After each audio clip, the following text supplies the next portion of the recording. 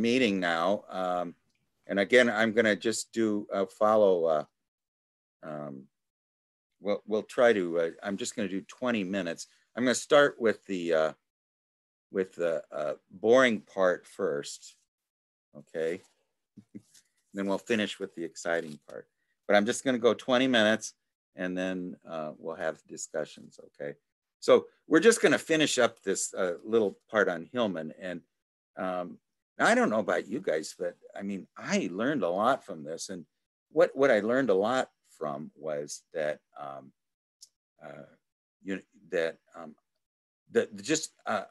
how clear Jeffrey Raff is on at least his book Alchemical Active Imagination, how clear it is on alchemy, but how clear this one is on Jung's purpose was to awaken the forgotten realm of soul. And the forgotten realm of soul, this third realm, is the realm of images, and he says psyche is image, and the word psychology too, is the logos of soul, the logos of the word of images. Psychology, is the word, the logos, the spirit of images. Hi, Tim. Hi, we're just getting in here started. So anyway, so he shows so clearly, and I mean, I don't know about anybody else, but I had never seen, I mean, this was a real eye opener for me, that he shows so clearly how what Jung offers us, and especially through his main tool, which is through conversing with inner figures, that he rescues anima or soul, this third thing, which is trapped in our dualistic universe of physis, which is the concrete, and metaphysics, which is the abstract, which can be either transcendent or it can be just abstract, conceptual in thinking, So, I mean, he comes up with this intermediate realm of soul, the realm of the daimons, and what he calls essa in anima, and also it's the wonderful sense of immanence, that everything, this sacral space that we contact in active imagination is filled with the energy of the center, that we can have an immanent personal relationship with, which he calls individual symbol formation, there was this wonderful little thing I sent out where it isn't so important what the understanding of it is. It's just sometimes the beauty is enough, to awaken, to be animated, and animation doesn't necessarily mean intellectual understanding. It just means that it awakens energies within us. And there's so many energies, hundreds of pathways to these images. And that was what, once you open up the world of the daemons and the old word realm of the soul, then you've opened up, you don't, in this world of the in the world where spirit dominates soul, okay? That's the other thing. There needs to be the proper relationship between spirit, soul, and body.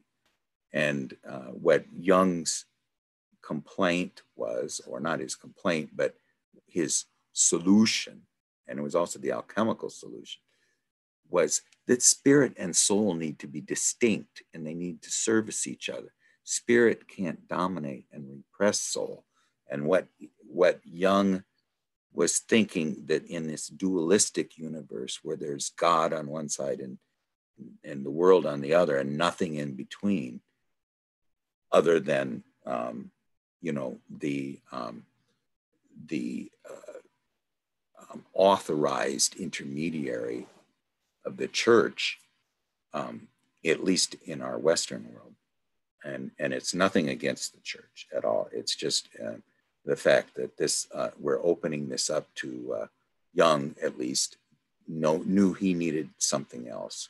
And he found it through his Red Book meditations and stuff, awakened what he called essa in anima, which is being in soul, you know. So, I mean, there was the two world system, and we'll just go over through this quickly, and then we'll go into the more interesting parts after a little discussion of why we do it. You know, the two world systems are spirit, matter, philosophy, science, God, nature, sacred, secular, nothing in between, see, mind, body. There's no intermediate realm. And the other thing you're going to be missing in here is that soul, anima are full of humor and humanness, you know. And I don't see a lot of humanness in this, you know. It's Jung, or Hillman says it's humorless. You know, there is no sense of humor in spirit. Spirit is, it tends to be very abstract and transcendent of the human world, where the human world is full of elves and pixies and nymphs and tricksters and hobgoblins. And, you know, I mean, there's this wonderful story of where the hobgoblins create this mirror that that if you look in it, anything that beautiful looks ugly, you know. And they were going to take this mirror up to heaven and have God look in it, and they just to play a trick on him. And they got to laughing so hard, though, on the way up, that they dropped the mirror and it broke into a million pieces. And if any of the shards of glass got in your eyes, it would distort your vision. And if the shards of glass got on your heart, it would turn it to ice, you know. So, I mean, that's this object of that there's a sense of humor in nature.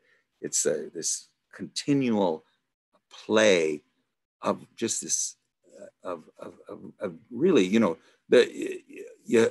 Joseph Campbell said the definition of joy is the inexhaustible energy of life invincible. Now, that was his definition of joy, which is, I think it's a good one. But, you know, anyway, it's just this upwelling, you know.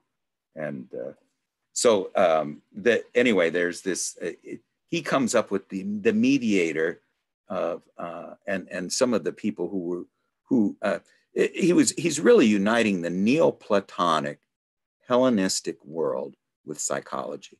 He did this through the studying the Gnostics, and later through studying alchemy. And alchemical alchemy is when the Gnostics of Greece came down into Alexandria, Egypt, and combined this Gnostic wisdom with the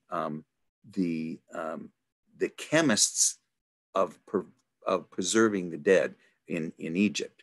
So it's this sort of combining, working with the elements to preserve dead bodies, and the Gnostic knowledge sort of fused and merged. And so it's you know, and Jung discovered this because as he was going through his meditations, he's in 13 to 16, he wanted to find historical analogs for it, you know, and that's where he found it, is in the Gnostic myths, where he saw individual symbol formation, and alchemy, where he saw individual symbol formation, you know, that was outside the canon, you know. And I often think, you know, too, if it's a much different, our civilization as I don't know if you guys have ever heard Robinson Jeffers. He's the poet from Carmel, Big Sur, and he said that civilization took a wrong turn when it started writing its history in prose instead of poem. You know, I mean, it's a different attitude, you know. And so then when you start writing your religions in prose, where do you get? And not only that, but they can't be changed. Every word must be taken literally. And that's the one thing also about the world of spirit. It is the world of literalism. And it is, oh, go ahead. Jordy, you just were sharing something here, I think. Did you mean to do that? Okay. Well, anyway, that's okay. I'm just going to go speaker view. I don't know. I don't think Jordy meant to do that. Jordy? Anyway, I will just keep going here. Jordy, I think you'll figure it out.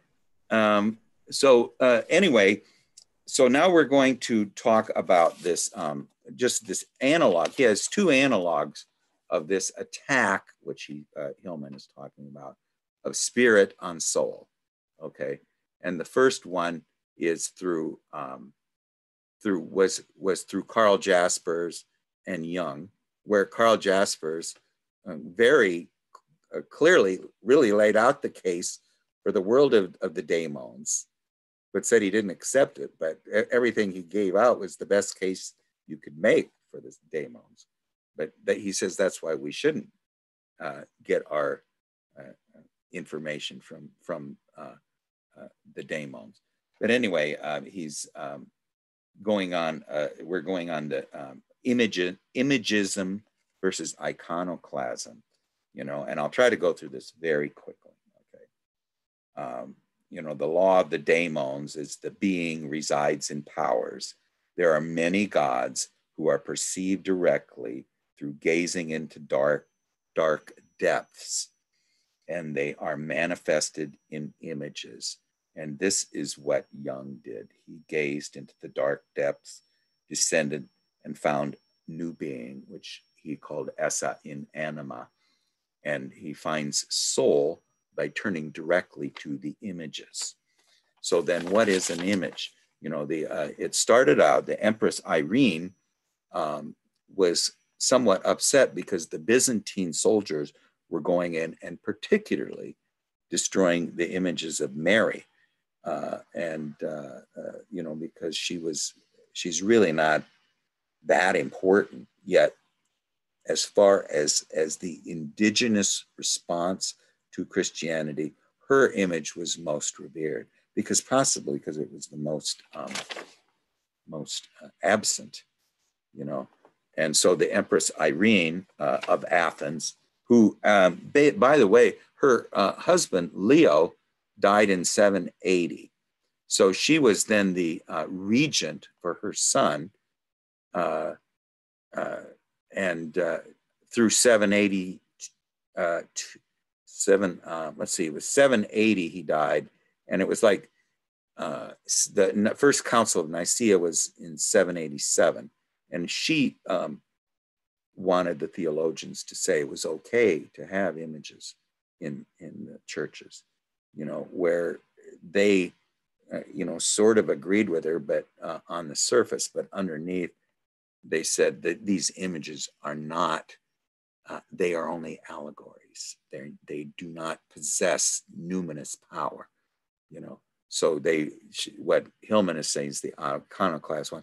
By the way, her son, who was supposed to be the emperor, and she was his regent, sided against her with the church.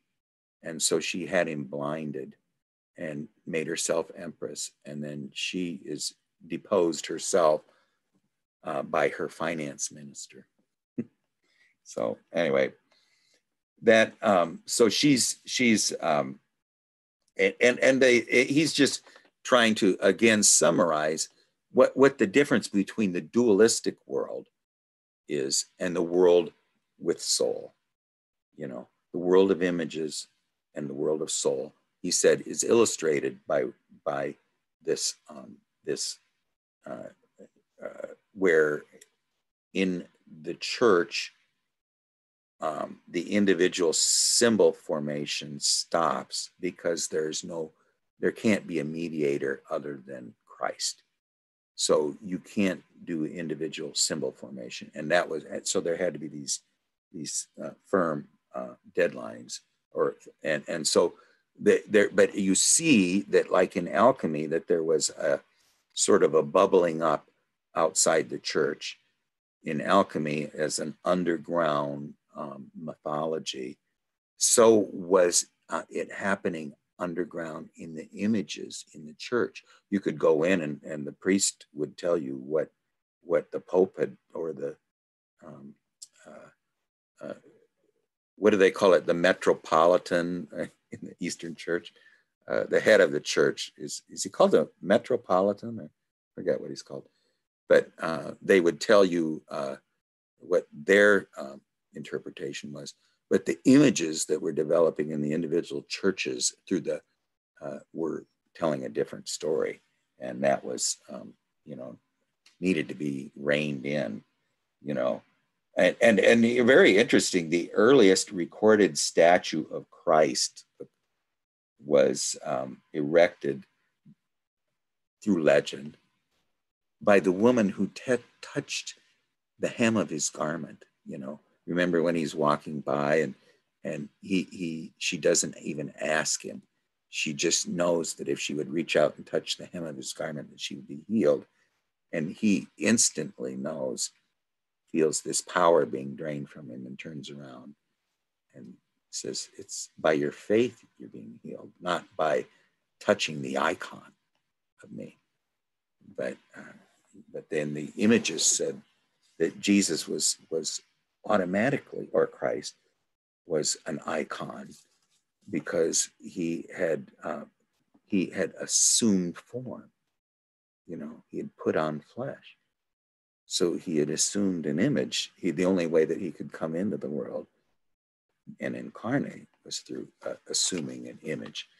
So, I mean, they were holding out, the images were holding out for this intermediary world of soul, where the theologians, the ones who were the philosophers of God, could not allow this individual symbol formation to dominate. So they called it idolatry, when actually what he's saying is that you only experience idolatry in the heart through literalism. See, the world of the soul is the world of metaphor. It's the world of amorphous images that are not literal. They're not, what's important in the image is not its concrete substance. That statue is Zeus. No, it has the qualities of Zeus, and you can go talk to it, and it will have Zeusian qualities, and so you can talk to and you can converse with it, So anyway, we'll just, I'm only going to take one more minute, and so the healing comes not from the concrete magic, but it comes from the imaginal body, from healing the imaginal body, healing of the soul body. By being attentive to the image, we're giving a metaphorical sense to our what needs to be healed in us, and we also have to be care for imagination itself, or it will be an ailment. And then so they said the latria is worshiping. These images don't want to be worshiped. They want us to be in dialogue, equal dialogue with them, and which is called dulia. And actually therapy means to be in service to the image, therapeuin. And it's to serve and care for the images, and the honor rendered to the image passes to the prototype. And so the great mother, the self, the anima, the unknowable transcendent realities, beyond the images are meaningless. You talk to the Great Mother, you talk to the self, you talk to the anima. If you don't talk to them, their transcendent is not, doesn't awaken the soul. So this is the idea here. I think we can discuss a little more, but why don't I that was a quick summary, but let's do quick summaries. So anyway, is there any discussion about that? Anybody have anything to say about the third? I mean, there's lots of questions, I know. But, I would just mention that that idea of healing coming from a magic with the imaginal body is a really powerful one. I've got to chew on that for a while. Nobody knows what healing is, and my experiences with my loved ones who have really struggled with certain diseases and whatnot. There's so much truth in that. The healing does come from the imaginal body. And that's one of the reasons why we can't figure it out. It's not from medicine. It's not from the care of a doctor. It's from something that happens in the imagination of the patient. And I think, gosh, if we could spend a lot more time thinking about that part of our psyche, the imaginal body. This is what the shamans do too. They go in, right, they will pull out some aspect of you that is unhealthy, and if you cure the imaginal body of the ailment, then it is a metaphorical cure. Now the concrete and abstract might follow along, and it might not. But trying to heal the concrete ailment is not the realm of this. Is not what you're doing in active imagination, and it's not what you're doing when you touch the hem of Christ's garment, either. Or when you go to the icon and you kiss the Blarney Stone, or you do whatever is involved in that aspect of it.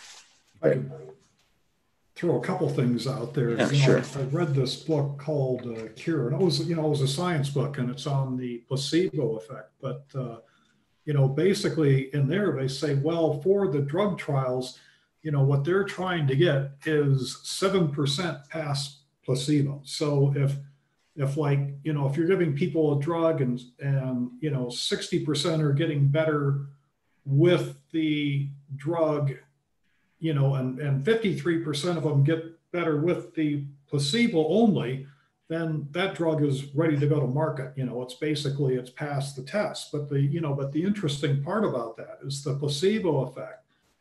That attitude that we'll get better, is actually the more important part. And then they did another study in that book where they measured, sort of like the doctor's attitude, the caring part, the bedside manner, if you will. And they found that, even when the medications were the same, if you have somebody with a really good bedside manner, your probability of a good outcome go up quite a bit. So that's just on the science side. But, the other thing this reminds me of is it was a book by Robert Bosnak, and I can't quite remember the title. But in this book, he goes to interview some shamans in different countries. And I think this one was in Australia. But he goes there and he's talking with the shaman, and he says, well, tell me what it is that you do to heal someone. And the shaman says, well, I turn into an eagle, and then I grab their soul, and I carry it with me to this planet of spikes. And he says, I then throw their body onto this planet so that they're literally pierced all the way through by these spikes.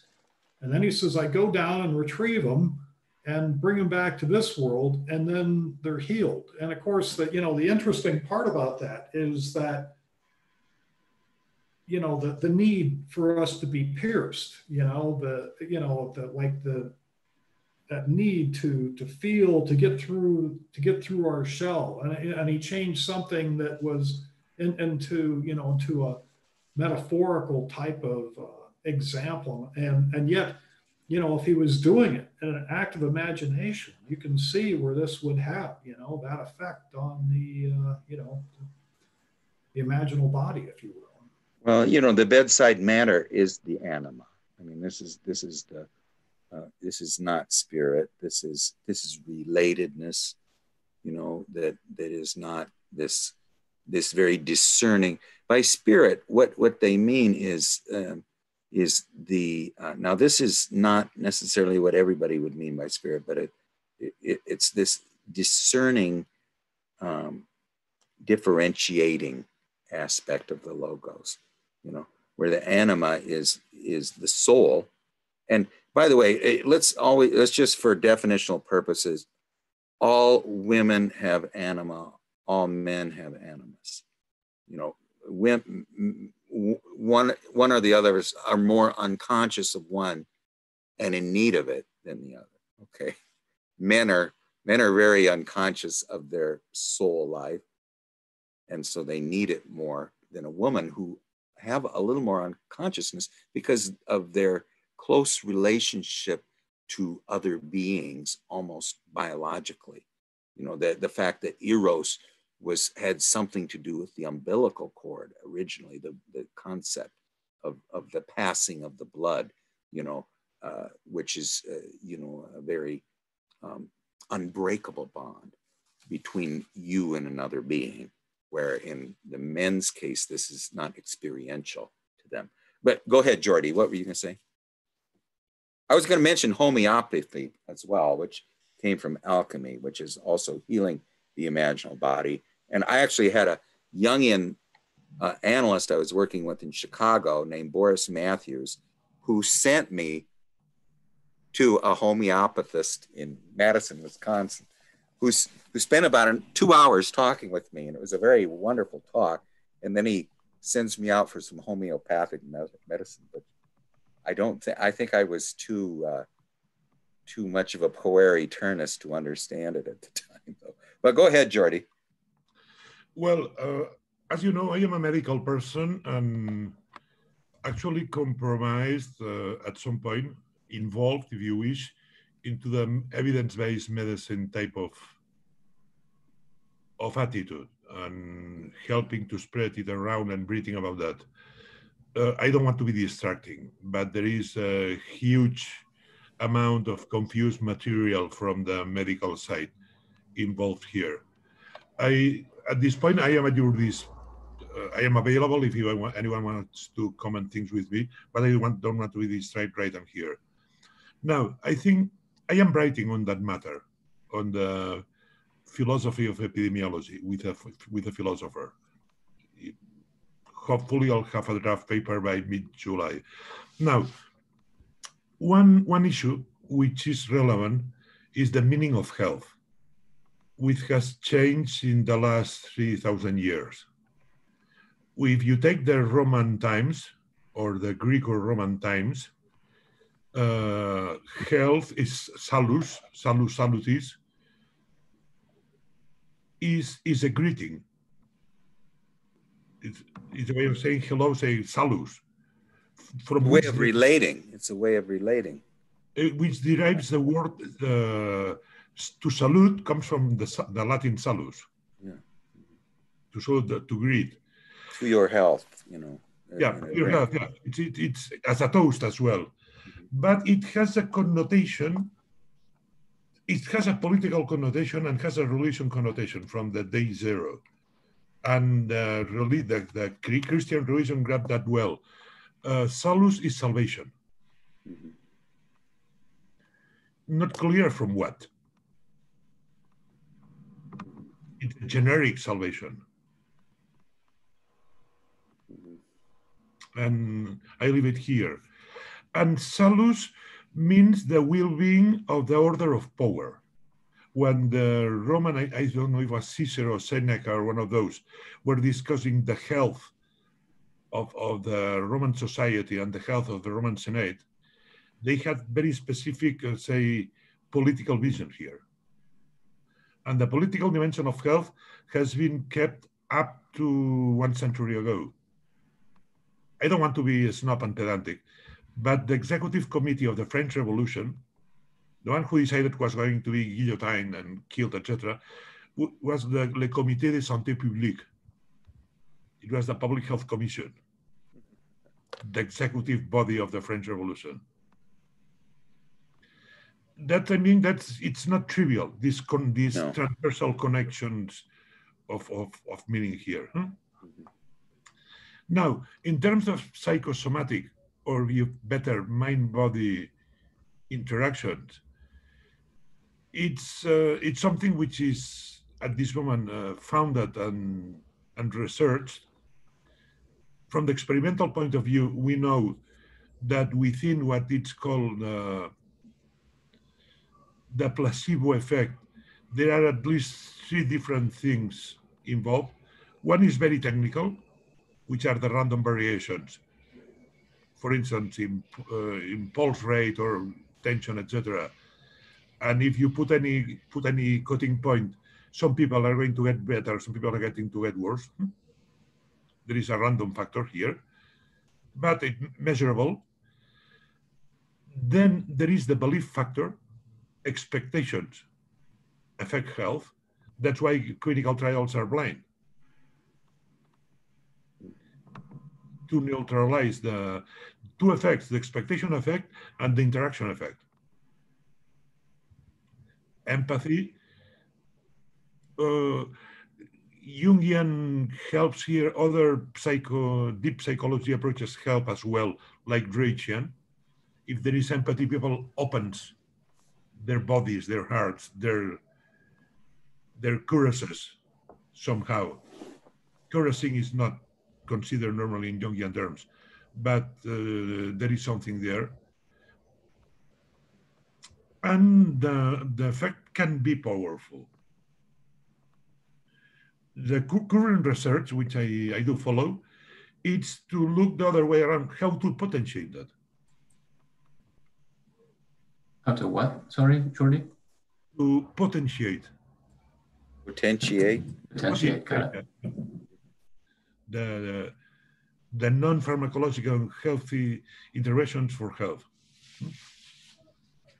There is a group, particularly one of the best groups is in the Diaconess Center in the Harvard Medical Network. Diaconess is a small hospital.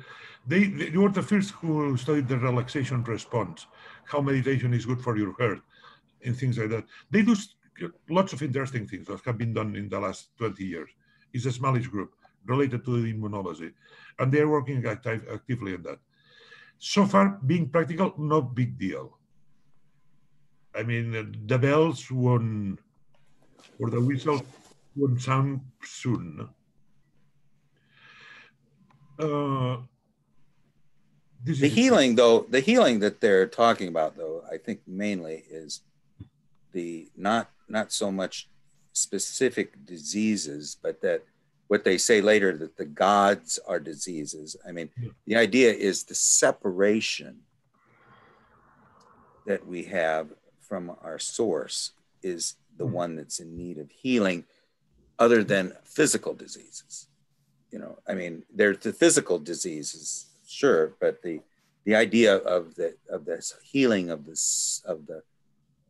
wholeness, you know, isn't so much on the specific ailment of a disease, but the idea of that we are broken and we need to be put back together. But I just say that that is another aspect of health. The one that Jung experienced with most of his, or a third, I guess, of his patients, is this experience of malaise and Yeah. purposelessness. And how do you heal that?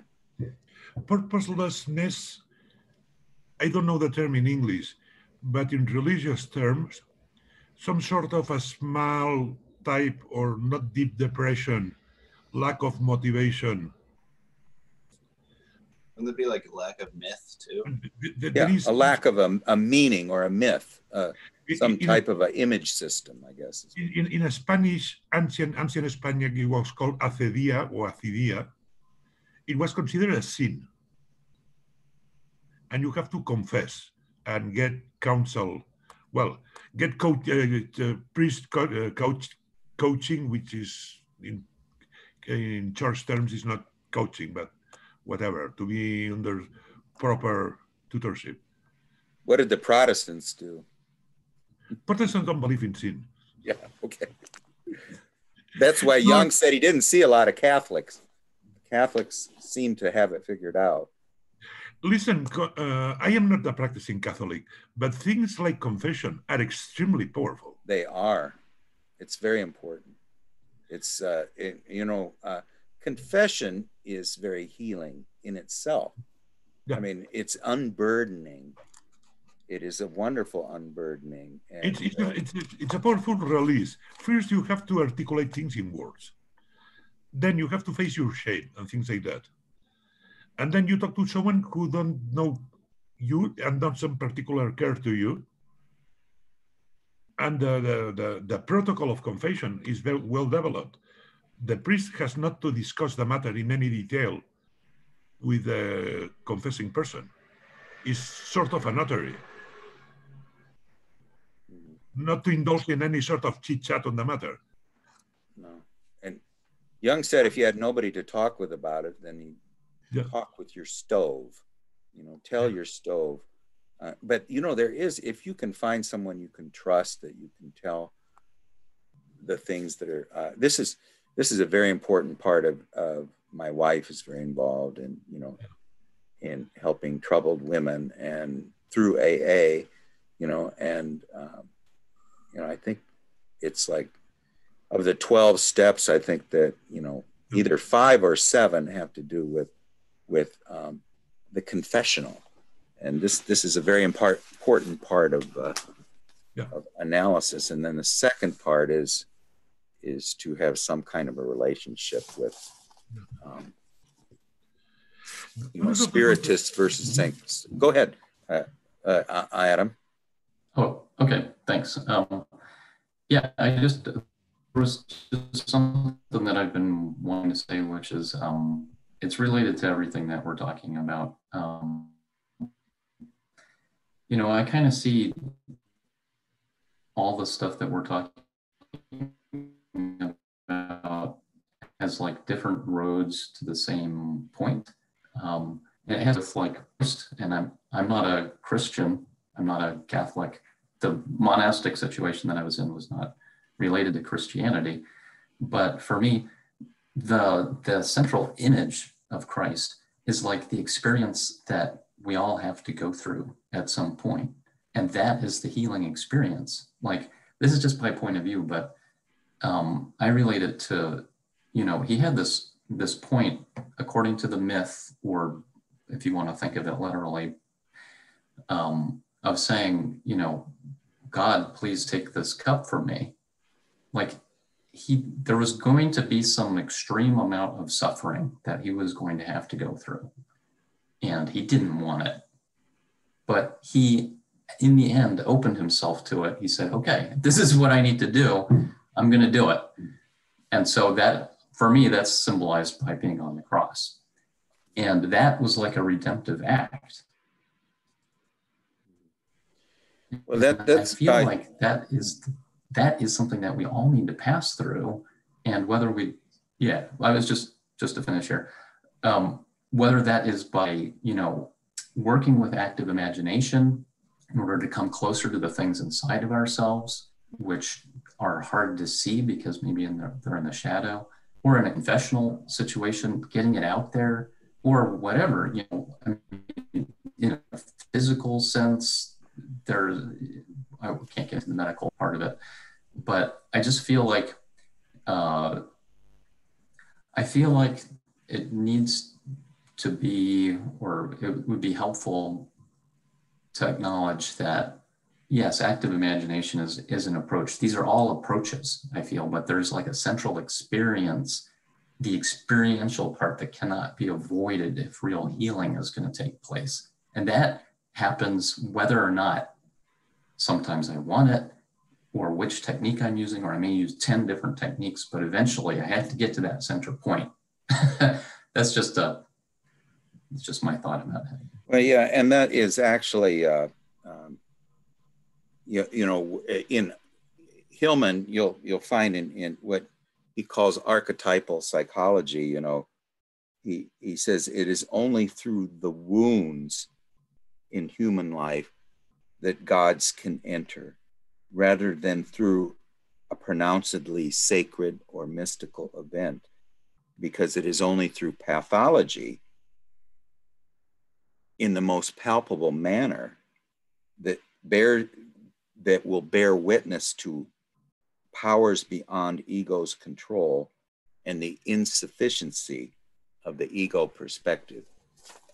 And you know, Jung says this in the Red Book, that only those who can touch bottom can be fully human.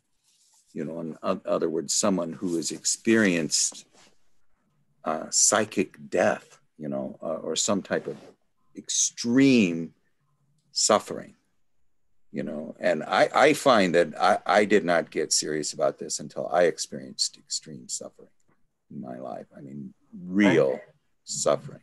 Yes. Go ahead. I want to mention a couple of things. First of all, regarding confession, one of the important elements in confessing to a priest is that if a person thinks about how sorry they are and feels sorry about something they've done, that's all well and good, but it's only a two-dimensional reality. But when you actually utter your confession to a priest or indeed another human being, it becomes three-dimensional historical reality. Yes, that's wonderful. It's quite important. And also we should keep in mind that these images that we've been discussing don't only occur within us. There are external visions.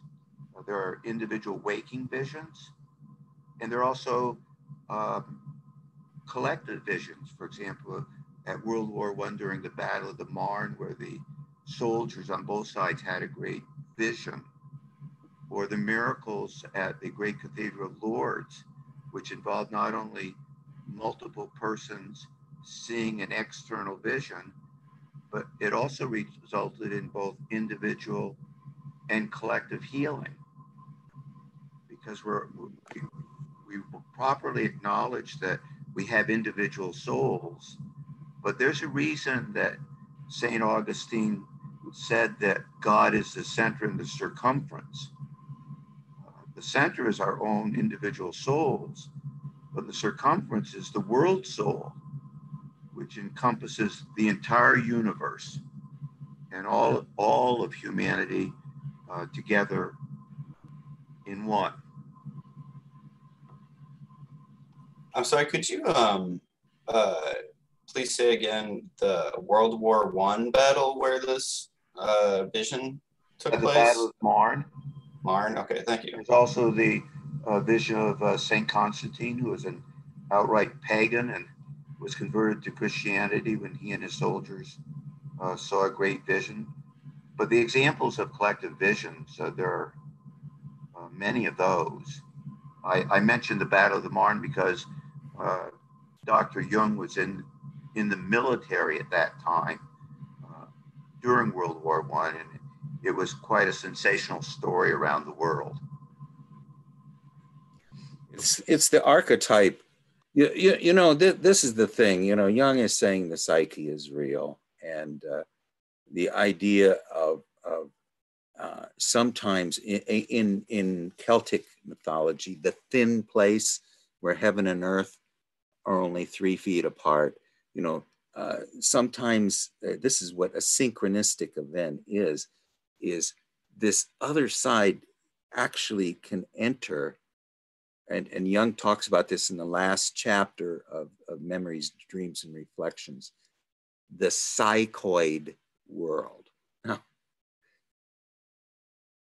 it's a different dimensional world where the inner and the outer manifest in reality. And if you read the Wounded God by Jeffrey Raff, he will tell you about it, where they come up and thump him on his chest, and when they sit on his mattress, it goes down, you know, and it's Sophia sitting there beside him, you know, the goddess of wisdom, and she wants him to write a book about herself.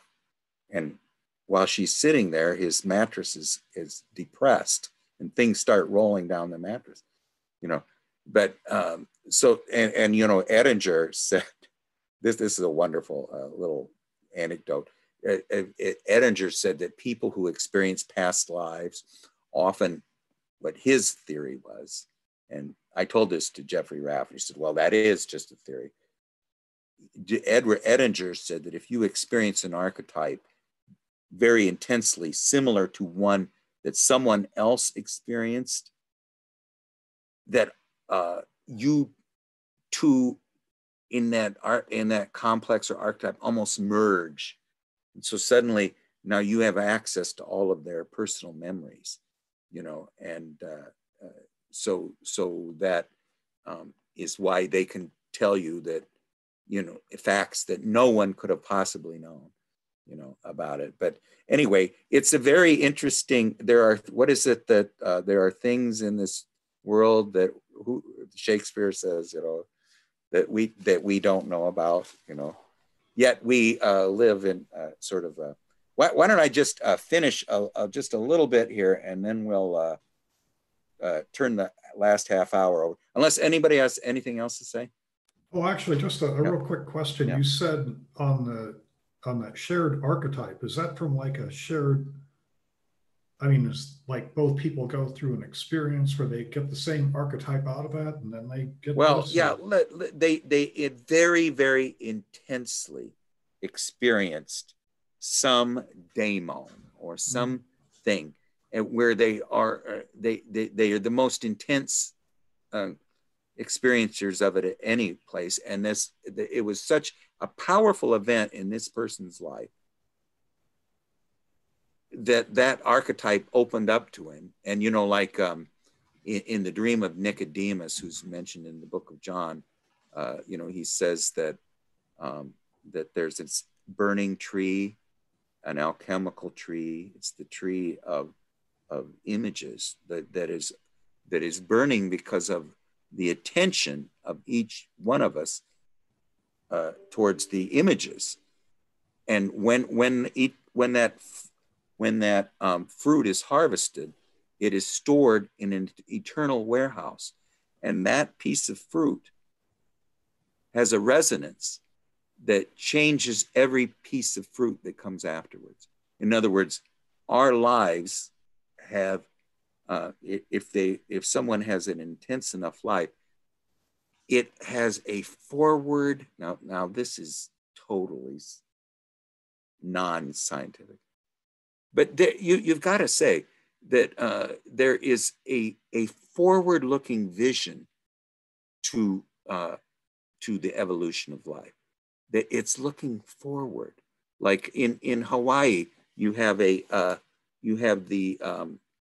honeysuckle birds, and all the flowers are shaped like honeysuckles.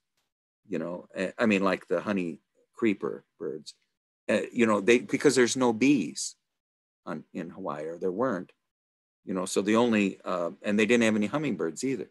So the only pollinator of the flowers was the honey creepers, which lived on the Polynesian islands. And so the flowers on Hawaii all developed to match the honey creepers. So they somehow symbiotically they knew.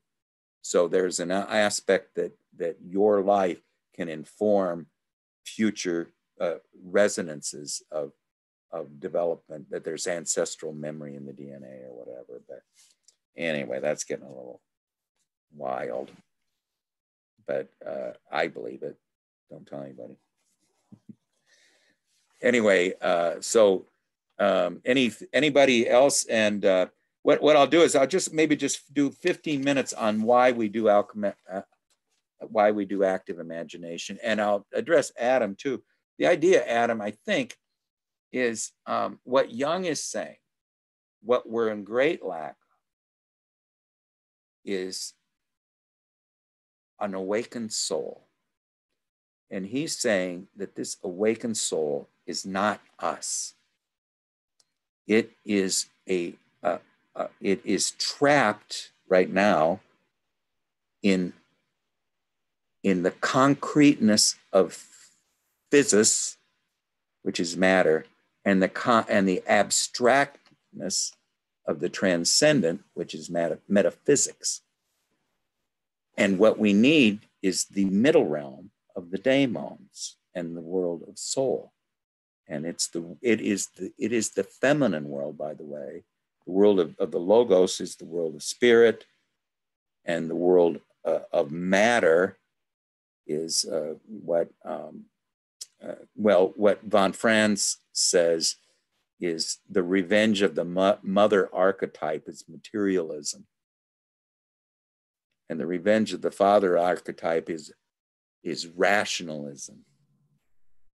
So the total distortion of the father and mother archetype is rational materialism, you know. So what Jung discovered, that all these people were this malaise that especially occurred after 1913. He discovered in himself through fate breaking through, what he calls fate breaking through. And it is that he needed to have a relationship. His being needed to be in soul. It needed to be in this middle mediating realm between matter and spirit. And then spirit, matter, body, and soul need to have an equal relationship, and they need to serve each other. And one can't repress the other. And the one, he said, that was truly repressed was this middle realm. And this is why I'm saying this article by Hillman was so clear to me, and like nothing I've ever read. Craig? Yes. You mentioned Marie-Louise von Franz. Yeah. And it occurs to me that we should note that alchemy was not entirely outcasted by the church. As a matter of fact, many of the most prominent church fathers practice alchemy themselves. And you'll recall it's Marie-Louise von Franz who deserves the credit for translating the writings of Thomas Aquinas and his writing, the Aurora Resurgens. And she demonstrated outside of depth psychology to historians that Thomas Aquinas was indeed the author of this great alchemical manuscript. Paracelsus as well. Correct. The idea of why the alchemists were actually accepted is because they were usually very great physicians, or they actually also were held out the possibility of creating gold. Yes, and also the dogmatic truths within Catholicism, many of them were the same as the truths being found in the study of alchemy, although they may have used different terminologies. Both alchemists and the church put a great deal of credence on the sacrament of communion and turning water into wine. Yeah, and the alchemists were very politically careful. Yeah, they did not. And also men who did their work with both perseverance and piety. Yes, they always would mention. I mean, they always tried to work within the language. Tried not to be. In fact, that's another reason why they kept their work so secret. And they also considered themselves to be devout Christians. Yes. Yes, the only aspect, and they held themselves out to be, but the alchemical myth is something else. You know, but anyway, let's not necessarily go into alchemy, although we can definitely go into it at some point. And this is really where Jung is getting his historical background, you know, and of the world of soul, you know, and in alchemy, that's what you're going to hear, is that man is not to be redeemed. He is to be the redeemer of soul, which is trapped in physis. Well, this is what Hillman is saying, is soul has been repressed by spirit and matter, and it needs to have its equal place. You know, and it's the most powerful of the three, and it is the one that spirit needs to be in service to. Spirit needs to be in service to the images. It is not to dominate them. And you know, I just when I read this, I think of Anna Marjula's Animus. You know, how he dominated her. You know, I mean, he needs to be in service to the images. So this is what he's saying now on this thing, and this is real. I'm saying myself that if you really want to do Jungian or to understand Jung, you really need to do about an hour a day, or at least 30 minutes a day, or as many often as you can, conversing with the daimons, conversing with someone, an inner figure that's not you, you know, and as you do it, you will find that eventually it becomes an essential part of your life that you can't stop, because it becomes an important part. And yet it's hard, you know, and it doesn't, these things don't come easy. And you have to really develop pathways like a Zen practitioner does. You have to develop the pathways of imagination, which is the imaginal world of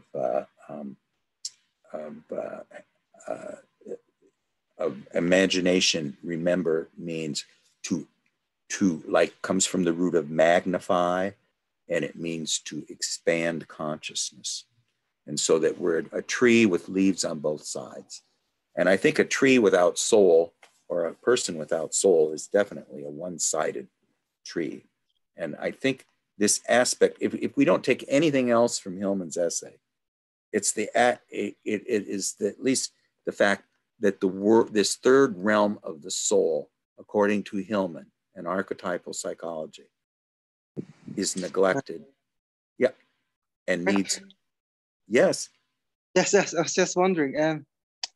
In terms of Hillman's soul, because I don't know, so it's just a question. Like, in terms of Hillman's soul, so is Hillman's soul like images, like, because Carl Jung, when he talks about archetypes, and what I get from my reading is that archetype is more linked to spirit. You know, you don't want archetypes to invade ego, because that's sort of an invasion of spirit into ego awareness. But at the same time, I don't know for me, where is the daemons? Like, is the daemons really what is when Jung talks about archetypes? Because, yeah, or... Yeah, Jung actually says that the archetypes are daemons, daemons, and he says there's no reason. Jung said, I have no reason to think that the personality that I encounter when I'm talking with a daemon wasn't there all along. That the archetype itself had a personality. He actually says that. But again, go ahead. I'm sorry. Fusion. I don't know if it's Hillman, because why Hillman?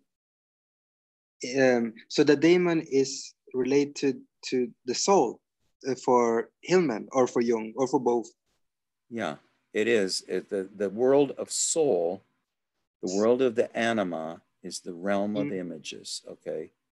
It's the realm of images that we can talk to, that we can speak with. And the realm of spirit is the one that takes them and somewhat organizes them and discerns them and discerns one from the other. Yeah. Go ahead. Okay, but that is just perhaps my misunderstanding. I don't know, because when Jung, even when he talks about the father archetype, he says that it can be, become like a persecuting spirits, the father complex, for example. If you're possessed by it. I mean, Yeah. the idea is, are you possessed by it, or do you have a healthy relationship with it? So if you're possessed by it, you definitely do not have a healthy relationship with it. So when we talk about daemon now, we are essentially talking about archetypes, a relationship to certain archetypes. Yes, a daemon is, Hillman actually says this, and I can put it in there. And actually, he's quoting Jung. That archetypes, like Eros, who was it that told Diotima, tells Socrates, Eros, my dear Socrates, is a mighty daemon. That's what he tells her. So, and a daemon is a real figure that you can speak with, the Great Mother. And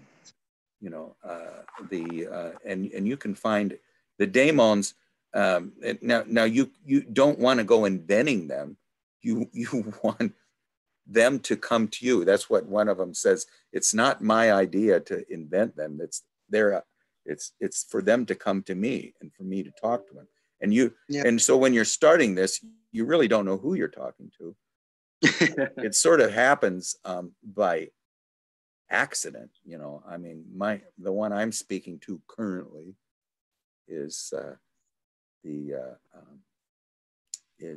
named Barbello, and she's comes from the book of Judas, and she's the goddess of the four. And Judas, when he first meets Jesus, says, "I know who you are.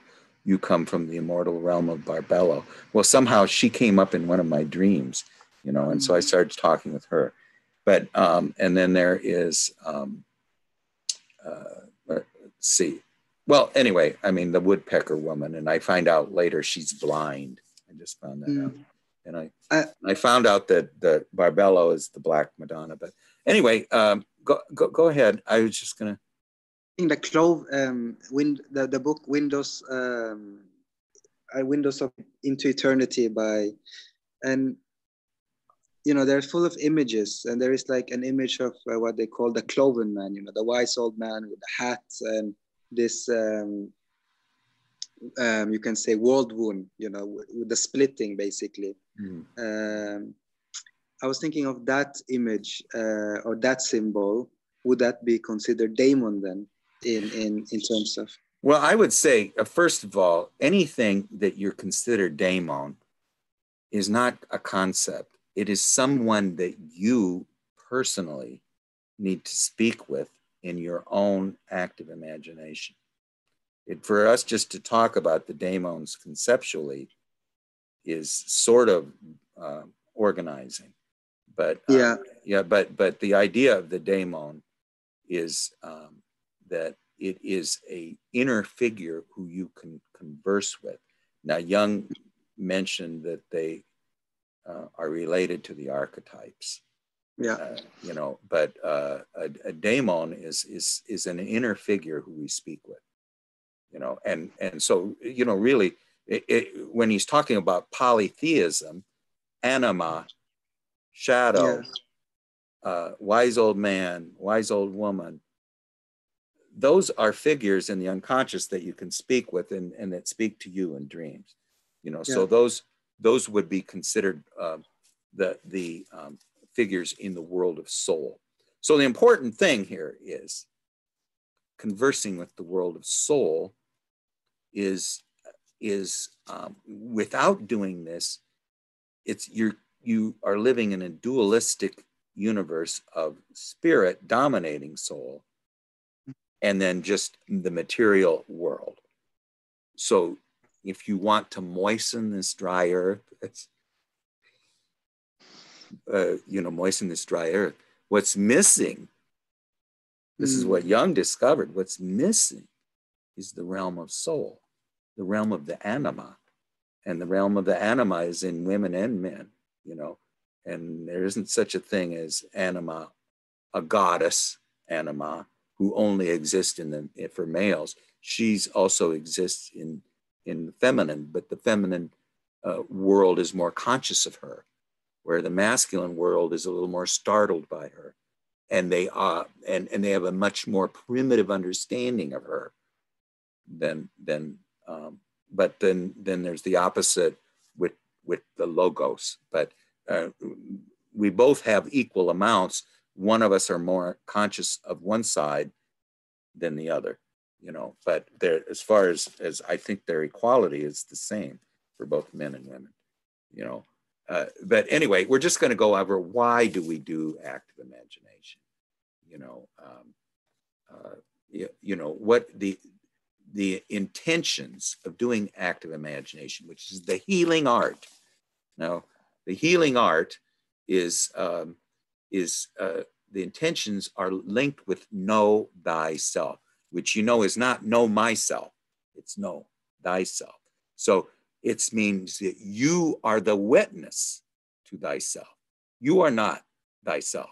We're not talking about know myself. Then there's no witness. It's know thyself. You're going to be the witness to this life that you lead here. And what else are we but witnesses? All these things that are happening, we're not really, we can create blunders that get us in big trouble, but these things happen to us. They don't, well, he'll just go in. So why should one undertake active imagination? And you could also call it activated imagination, or numinous images that have been awakened or by the heat of ego attention. That's what it means to activate an image, activated image, active imagination, activate an image. That's what you're doing in active imagination, is you're activating an image, you're making it alive. You're bringing it out of this unbelievable neglect of soul. I don't, the way that we're neglecting soul is just a crime, because it's such an important. It is actually the only one of the three, body, soul, and spirit, that is related to the earth. That's related to the rooted earth, to the life we lead. It's the richness, it's the flower, it's the blooming, So anyway, first of all, he goes through the negatives. You don't do active imagination as a spiritual discipline. Absolutely not. Because there are no proscribed or prescribed images. You just work with what arises, okay? So it's not a spiritual discipline. It's not now we need to take these images, and for the sake of giving dedication to them and to realize their beauty, we need to try to portray them in art and paintings and poems. But we don't do it for art's sake. We do it in dedication to and realize the beauty of the images. And it aims not at silence, but at speech, not at stillness, but at story, of conversation. It emphasizes the importance of words, not the cancellation of them. And words and images become a way of relating, the instrument of feeling. The internal talk with another who is invisible is automatically related to eros, and through relatedness and bringing things together. Now, spirit will help you kind of put them in order, but this is the aspect of they open the world of relatedness and feeling to the inner world. So in other words, we're developing a relationship of love, mutual love, between us and the inner world. The inner world loves us. We love the figures of the inner world, and we love them through personifying them. Personify the objective. These are not us, they're objective. We give them names, we talk to them, you know. But that you want to foster a sense of love into that, your awakening soul. It's not a mystical activity. It's not performed for the sake of illumination, to experience samadhi, satori, or unity. He says this imposes a spiritual intention on soul work, and it really dominates and represses soul by spirit. This is not for awakening. Again, sometimes just the beauty is the only point of the image. Then it's not activity in a personal sense. We're not supposed to be curing ailments. We're not supposed to be calming ourselves. We're not supposed to be improving our personality. He says that's demeaning to the daemons. You know, they're making them personal servants instead of an entity who we're going to dialogue with, you know, and develop this relationship with. You know, the idea to have this relationship, by the way, is to create the symbol, which is something that's never been before seen on land or sea, which sometimes it's called the divine child. Sometimes it's called the, I'm just going to go 2 more minutes, Jordy, and then we'll open it up. Craig? Yeah. I want to point out that active imagination is just not inner work. In the Red Book, Dr. Jung writes regarding the inner work, but the spirit of the depths had gained power because I had spoken to my soul during 25 nights in the desert, and I had given her all my love and submission. But then he says, but during the 25 days, I gave all my love and submission to things, to men, and to the thoughts of this time. I went into the desert only at night. Well, that's what Marie-Louise von Franz says too, is she told this to Jeffrey Raff, is that an individuated person is in active imagination all the time. Every single thing that happens to us is an image. And Hillman will say that at the end of the book. I can't go into it, but what he calls the naklang, or the aftertaste, he mentions that everything is informed by images. Every single thing we do is informed by images. And this was what von Franz says too. So anyway, the idea too is of this dialogue, and he doesn't mention it, but in alchemy, the idea is to create pretty much what you would call personality number 2, or the philosopher's stone, or the divine child.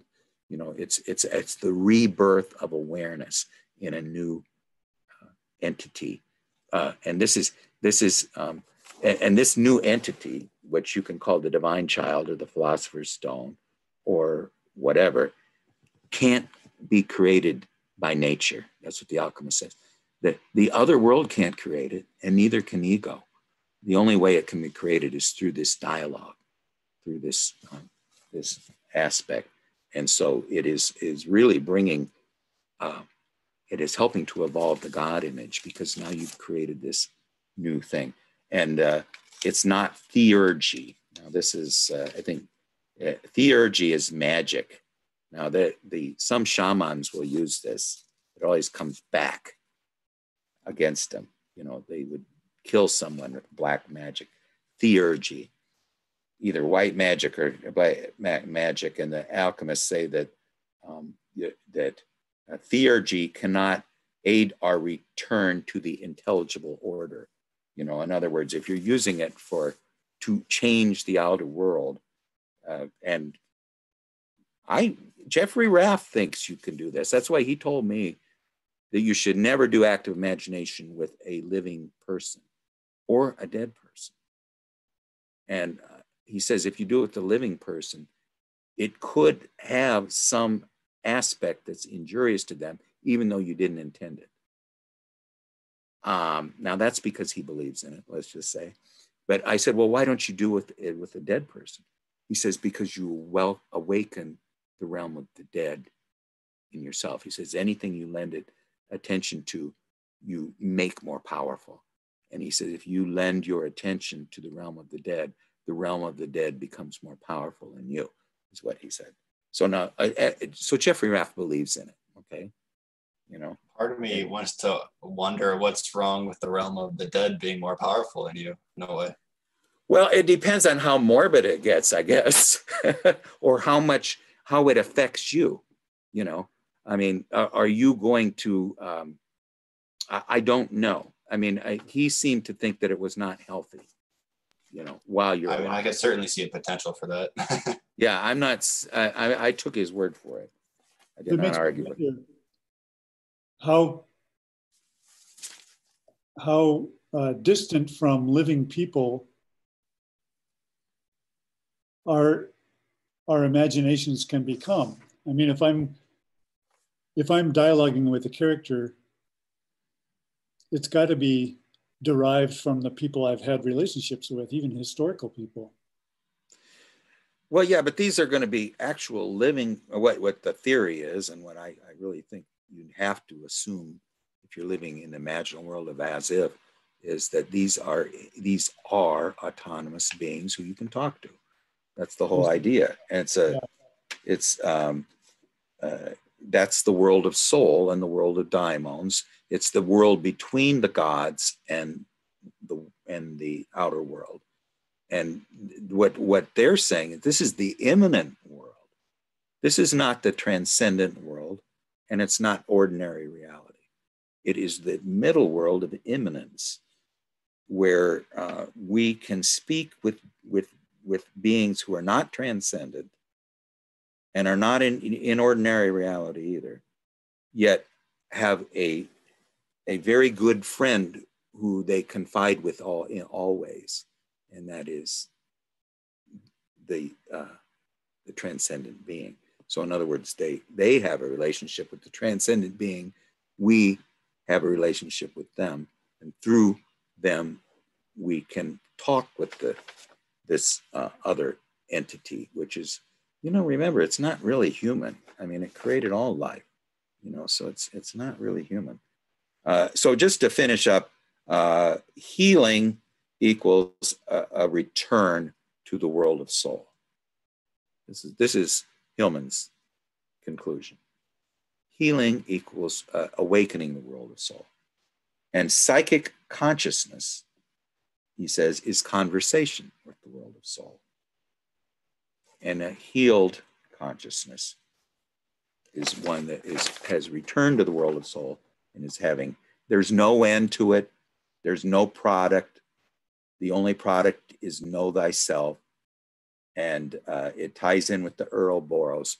And he brings up this interesting, which he thinks is one of the most important images in alchemy, is the one of the multiplicatio, which is that we continually return to the place we started and we recommence the same journey over again, but now with more subtlety. So he says that's what is Ouroboros about this thing. We're just going to keep going, recommencing the same journey over and over again, but with more subtlety.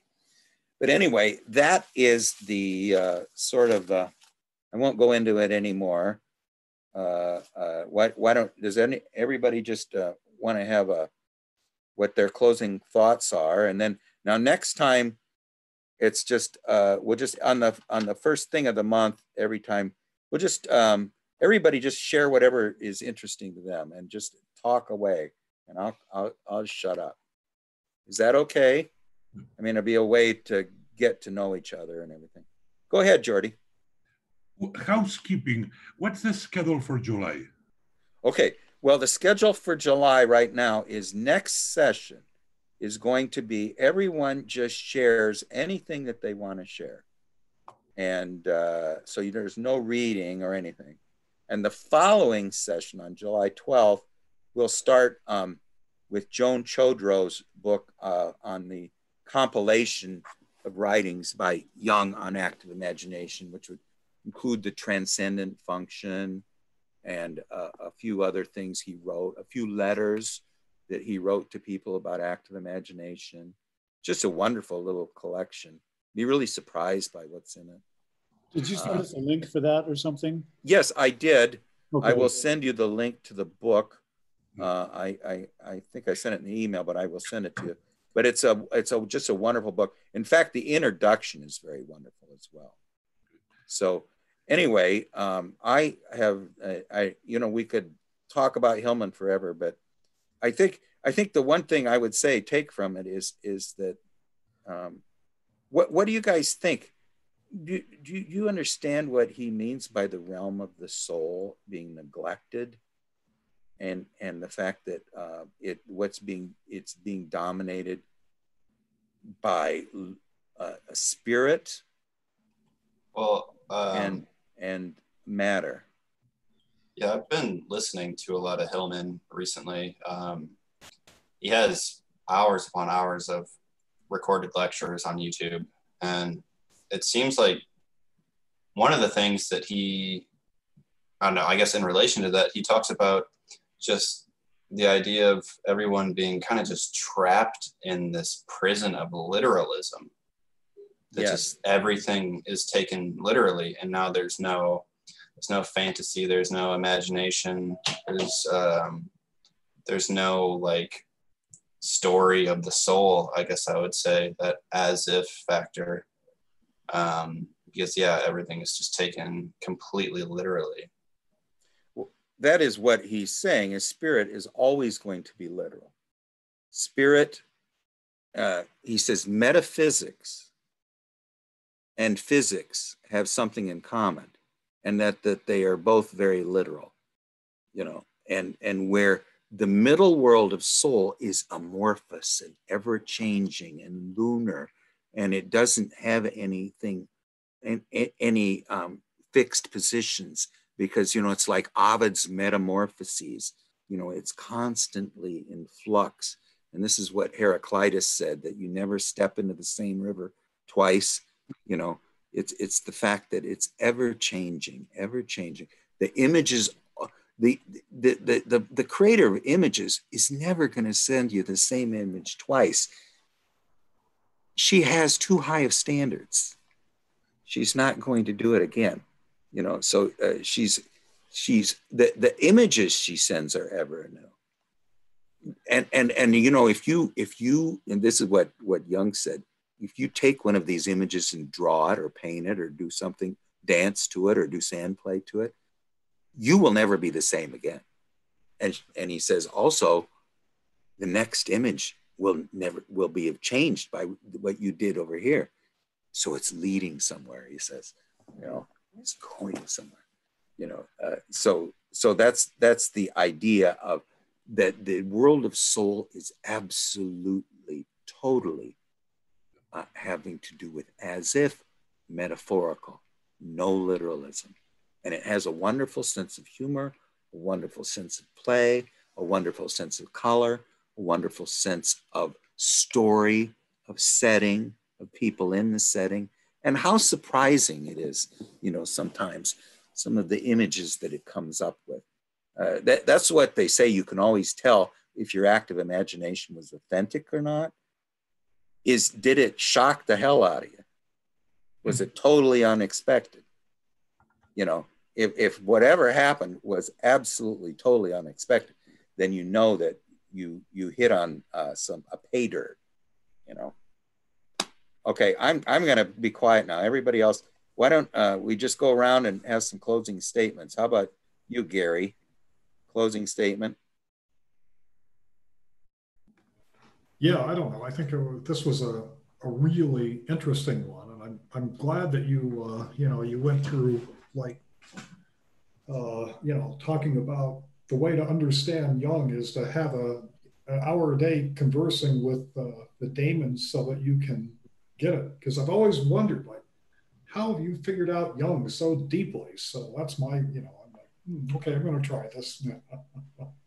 Well, you know, it can be frustrating, and sometimes when it's really dry and stuff, I come back even more determined the next day and say, you know, then I come back and I want to talk to the God of dry holes. You know, Oh yeah, tell me, actually, tell me why you're so quiet and so arid and so deserty. Go ahead. Oh well, just the God of dry holes. So yeah, I mean, how much time do you spend there with nothing? Okay, in that time, you know, there's been some times where I will just say, I'm going to just go jump off the cliff, you know, so I just run to the cliff and I just jump off. Other times, you know, I'll go sit somewhere and just wait. But most of the times, if I'm not having anything done, I am going to create someone. And then I'm going to put my consciousness in them and I'm going to talk to myself, you know. So I'm going to sit there and I'm going to look at someone who looks like me and I'm going to be talking to me. I'm forcing it a little bit, but I'm forcing it because I'm trying to develop these pathways, you know. No, I'm so glad I asked that question because it's like, you know, sometimes I just get stuck, you know. Well, I think that's when I get stuck, I'm going to go look at myself, walk up to myself and start talking to myself, you know, right, and ask myself, why, you know, I'm the God of cluelessness. You know, I've come here to assist you. You know, thank you. So, I mean, that would be, I would actually do that myself personally, you know. Marina, you haven't said anything. Do you have any comments? Well, I'm still kind of absorbing. Active imagination is something I'm trying to get into. I guess it's wondering if there's a particular state of mind that one needs to, any preparatory work before one enters it. I can just tell you really quickly what I did from the start and I'm doing now, you know, is I just do maybe 5 minutes or so of meditation, just quieting the mind and everything. And then I do the same thing every time. Now you can do, sometimes you would dig a hole and then when you get down to the end of the hole, then you start swimming through the dirt until you come out somewhere. And then when you come out somewhere, you just go with it. Now, to begin with, it's going to be pretty blank, you know, but you got to just keep doing it. And now what I do is I go to the top of the hill and I see a forest, sometimes more clearly than other times. And then I try to see what the horizon looks like. Is it dark? Is it cloudy? You know, and then I try to be the forest looking at me, you know, and then I go down into the forest. Try to be the trees looking at me, and have the trees say things to me. You know, what would the tree say to me, seeing me walking through here? Welcome, sojourner. What are you here for? You know, why have you come to us? You know, or something like that. You know, so yeah, it is something that you just do, and as we go forward, we'll tell more experiences of it and help each other. How about you? Go ahead, Marina. Anything else? No, I'd just say I keep trying. Yeah, thanks for that. Well, yeah, just a little bit. And remember, you're trying to find the word, and we're awakening the world of soul too, which is desperately needs us. Louis, did you have any closing thoughts? No, I'm good for right now. Thanks. Okay, sure thing. How about you, Adam? Just a thought about the format of the meeting, which you can take or not. Yeah. Although I find your insight really amazing and wonderful, you know, I also feel like the contributions of all the individual members is so valuable. And I don't know if you know, maybe this meeting can never be converted into the format which I'm about to describe, but what I'm kind of visualizing is a group where people share their experiences and insights, and it's just kind of like, it's like a circle, and there's no one person who's like the authority or the teacher, but it's more like we're all authorities and teachers and learners, you know, Yes. together. Well, we'll definitely do this next time. This is exactly what we'll do next time. Yeah. And we'll do that at least once a month. I thought other than that, we were, you know, somewhat going to read books, you know, too, you know, and try to learn. I mean, we can do it 2 sessions a month if you want to. You know, maybe we could do 2 sessions in a row of that and then 2 sessions of reading, you know. But the idea is next week, everyone just shares whatever it is they want to share. What is interesting to you? What would you like people to know about the work you're doing? And I was just setting that up originally based on what Miles had suggested last time. So on the first session of the month, at least we will do it that every month. And then if you guys don't want to read spend that much time reading books, we don't have to do that. But I think it is good sometimes to have some readings in it. I mean, at least I get a lot out of it, you know. I mean, this last book with Hillman, I learned a lot from, you know. Yeah. And, so anyway, what do you think about that, Adam? I mean, next week we're going to implement your suggestion. Yeah, I mean, I don't want to push things too much in one direction. And, you know, Gary even just shared in the chat. It's definitely important. Yeah. I think it is important. Miles suggested that, and I think it's a wonderful idea. So we can actually do that 2 sessions, and then 2 sessions reading, or do 1 session of this, what we're going to do next week, then do a session of reading, and we can alternate too, whatever you guys think. Yeah, or even, go ahead. I would agree with Adam. I would love to have some alternatives. I mean, we naturally, when we meet,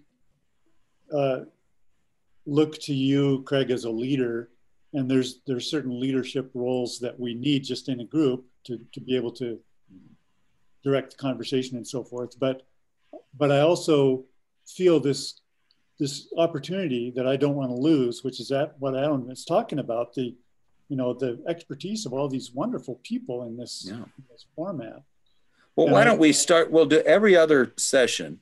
We'll do one of these next session, and then every other session will just be an open session. That sounds good. And now those sessions I'm not going to put on YouTube though. So we're just going to. I could send you a link of the video, but we won't. Those will be completely just with everybody here. So is that okay? Sound good? Yeah. Okay. So next session we'll do that, and you know, you can do anything you want. You can tell your personal story. You can just tell what you've been working on or what's important to you or whatever.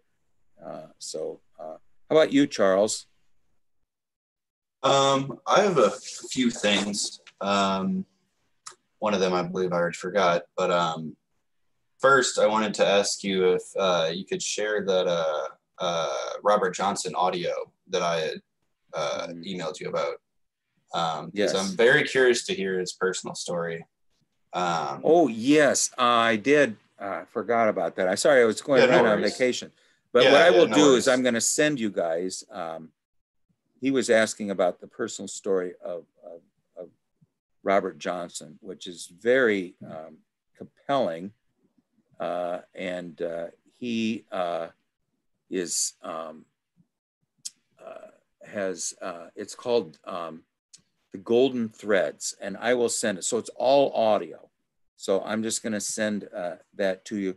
I'll send that to you tomorrow. I am so sorry, Charles. Oh, no worries, no worries. I was just going on vacation and I got right.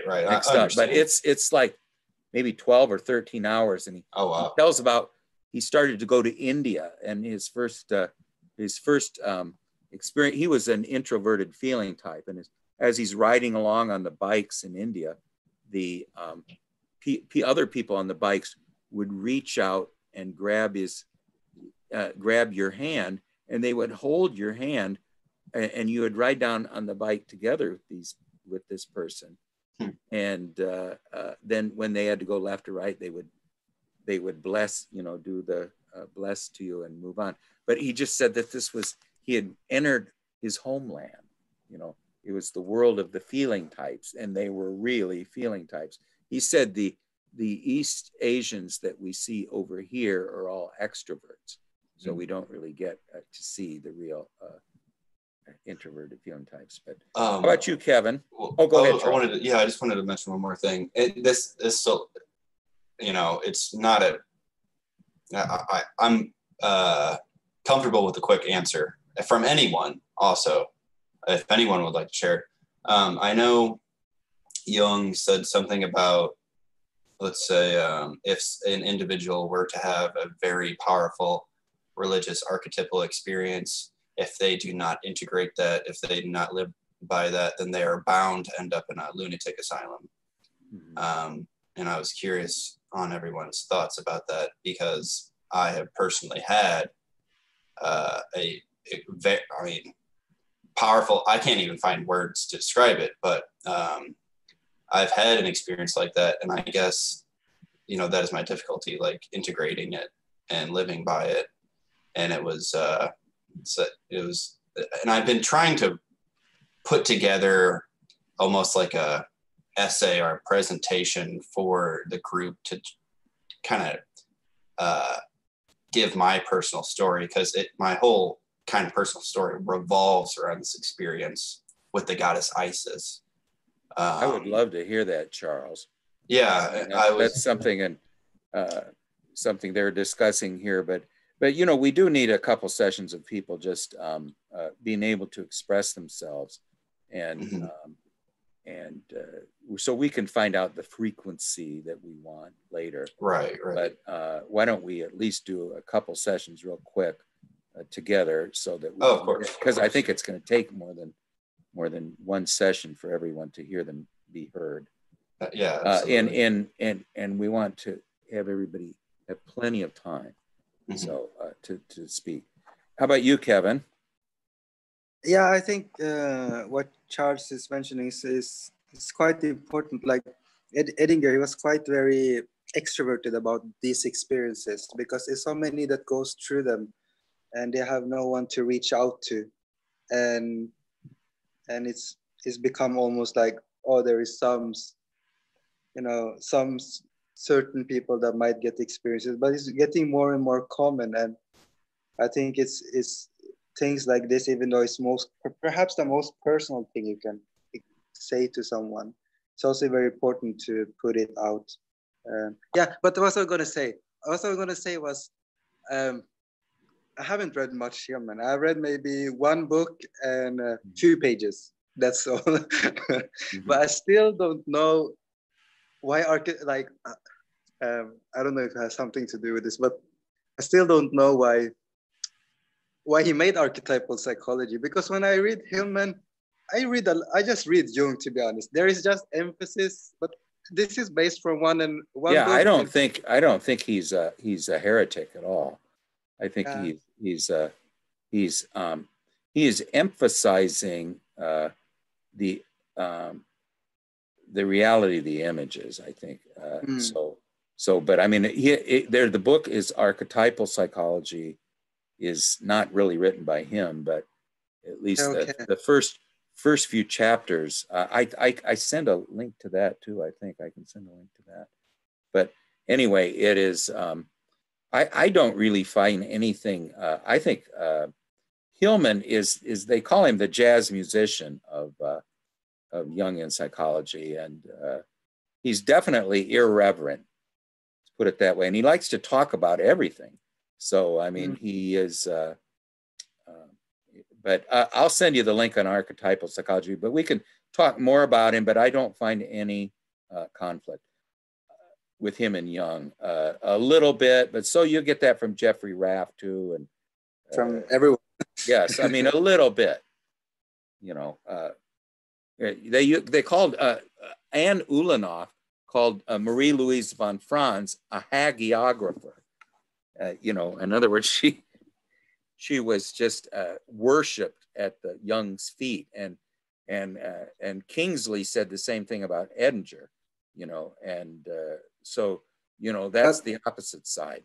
It could be about personality different, but I also think people have different depths to understanding, certain things. It doesn't necessarily mean it's just a projection of some sort. It could be also, the depth of their understanding. Perhaps are also a reflection of their character. But yeah, anyways.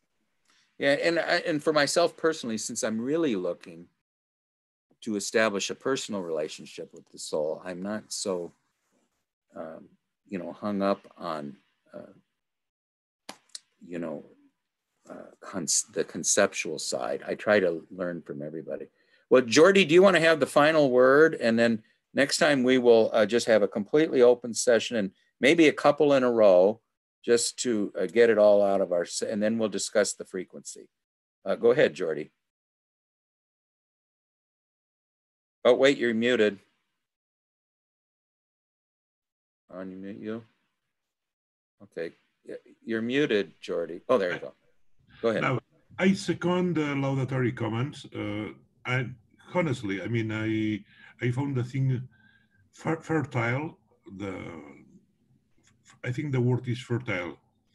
Here, there have been many elements circulating on today's which are autonomous, like the power of the death, or the power of life, the connection of life and anima, anima soul, anima spirit, this type of thing, which comes on and on and on again. Each one of those can be, say, a course of sessions, not a single session matter. Generally speaking, I think it's a good idea to leave the dead by themselves. I think it's prudent, because if some shadows of the dead are here because there are unsolved issues which will affect how we play our cards. Honor them and leave them alone. But that's for that can be distracting. Concerning the relation of health connecting to life, prana in Indian, or biophilia in Eric's from parlance, there is ample literature out of Jungian studies. And I will bet real money that there is a clear correlation between physical health and all that. Once again, one practical point which has been going around my mind, daimon as an autonomous notion or idea or element or psychic element, as compared to something more generic, which is called the archetypical image. It's a personified archetypal image. It's one that you've given a name to. Saying that archetypes are ungraspable by definition. Well, one that you can speak with is, at least you can talk with it. Yeah. You relate to them through images, archetypical images. Now, daimons are more complex because have an element of inner energy. Using the word daimon out of Jungian context, in the context of religious studies, etc., daimon is something that will not let you indifferent. Well, there's some that are called dangerous. There were the angels, the Persians said there were some that represent Akraman and some were angels.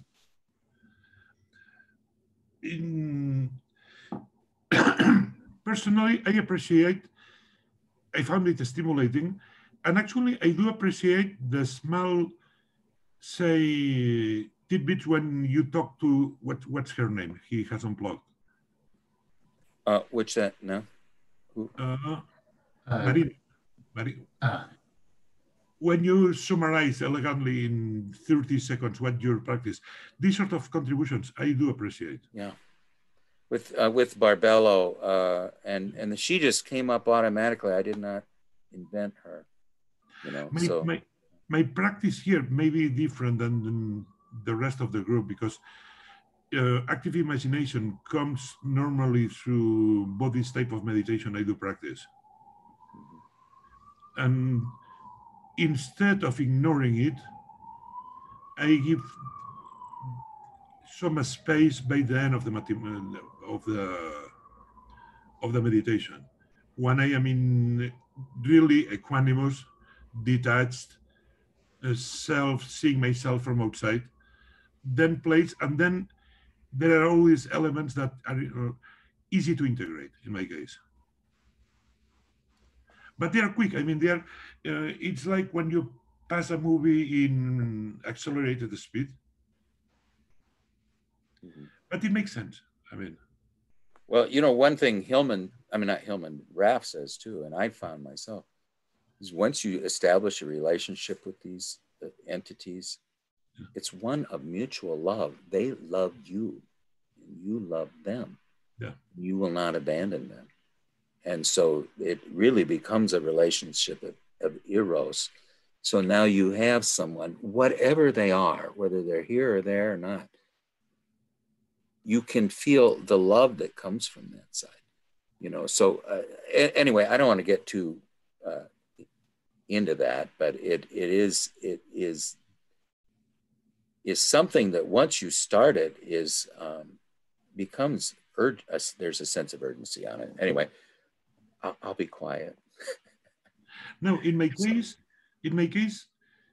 I am in the state of openness to the world, in a sort of communion, communion, Mm-hmm. Communion with the world, yeah, with the world, not judgmental communion, work with chase and etc. And then those things, which in many ways are hidden parts of myself, I don't feel them as particularly alien. But yeah, well, that was Hillman's final thing. That it really is what he's talking about is a conversation with the cosmos.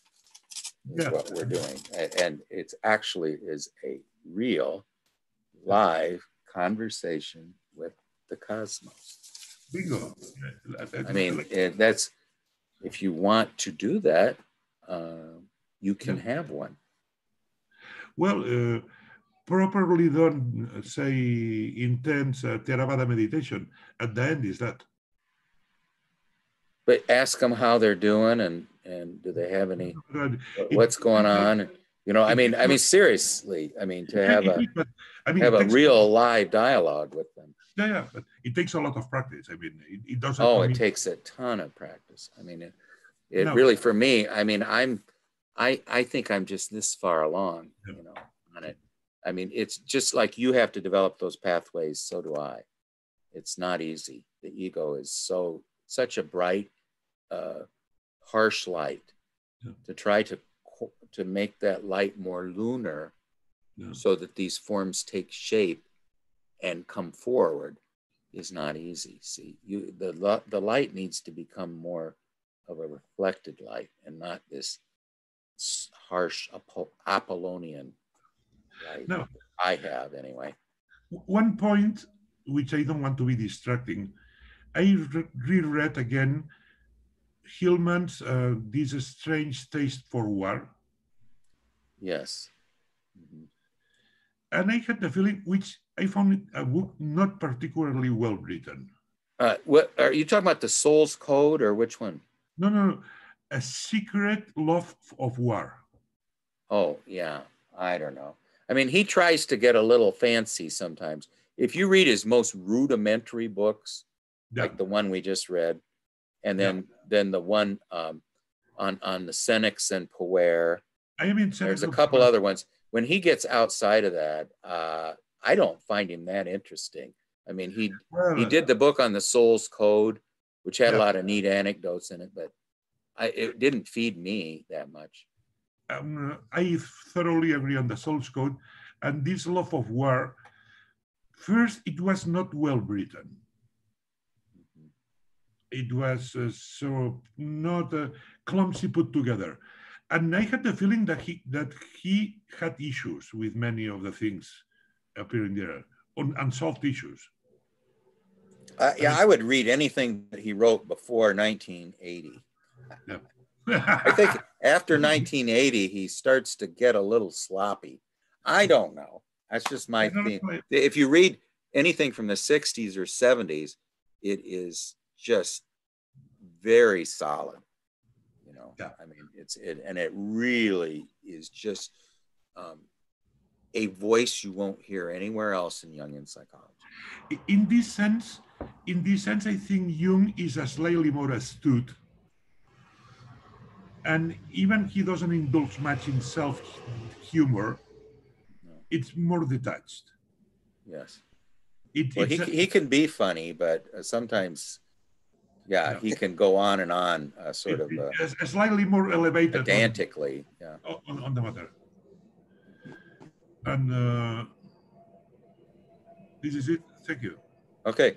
All right. Well, next time, everybody just come with whatever they want to share. I'd like to hear more about Charles and Adam and all of Kevin and Gary, or anybody wants to share anything.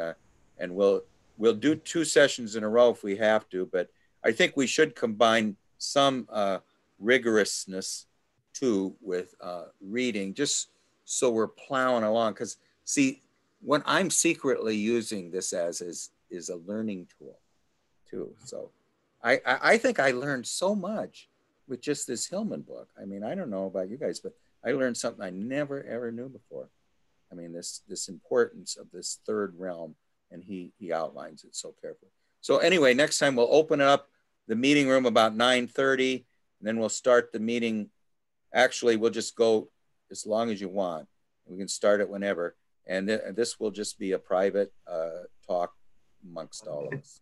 Okay? Did this open at 9:30 today? It did, Louis, but it was just for chatting. The official meeting didn't start. Oh, that's fine, because the notification on the Healing Descent site said it was starting at 10 a.m. Yes, yes, that's true. I should have said that I opened the room about 9:30, and whoever wants to come, and we can just have a little bit of a meeting before the meeting, but it's just for informal talk.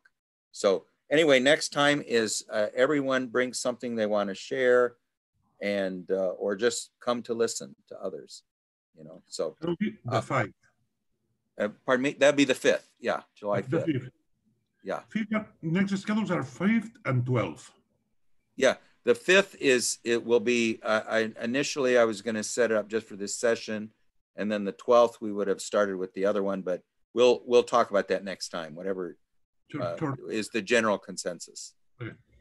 Okay. Well, we'll see you guys all next time. Thanks so much. There you go. Goodbye, everyone. See you later. Bye-bye.